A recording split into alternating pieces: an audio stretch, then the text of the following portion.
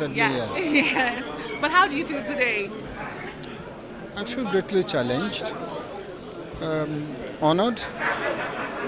You know, if you look at the population of Nigeria, we're about 200 plus. To have been singled out, or at least recognized that you can do the job, is enough honor. After being honored, you should also now feel challenged and see how the challenge or honor will be justified. So that is the way I feel. What should Nigerians be expecting from your ministry, sir? Well, not only my ministry, every ministry.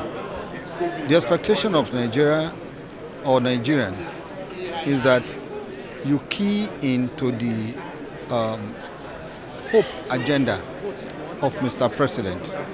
Each ministry has a role to play. Coming to my ministry, we have to ensure that the rule of law, reform agenda of Mr. President keys appropriately into these area. And that is number one thing. Without rule of law, which simply means follow the rules, follow the regulations, nothing meaningful can be done.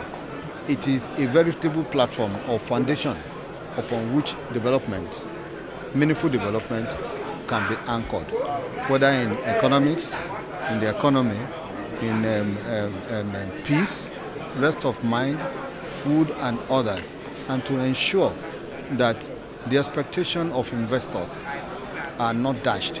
You need to encourage them by having a viable, rules and regulations. Not only that, make sure you follow, because it is not enough to make rules. It is rarely in the area of enforcement that we need to rejiggle and ensure that we do the needful. Thank you so much, sir.